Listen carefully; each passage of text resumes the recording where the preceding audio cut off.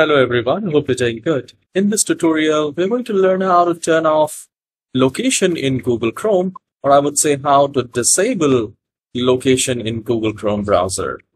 So open your Google Chrome browser and at the very top right corner where we have three dots, click on that and then go to settings. Once you click on settings, a window will appear like this, and here we need to go to this privacy and security.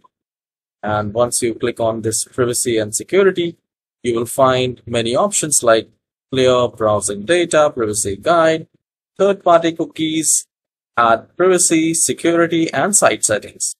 So here we need to go to the very last option which says site settings, and we need to scroll down. And under permission, we find location, and I'll click on that. And here, if it's selected, site can ask for your location. You can simply click on here. Don't allow sites to see your location.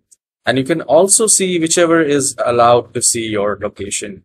You can also delete it from here. All right. So this is how you can turn off location on Google Chrome.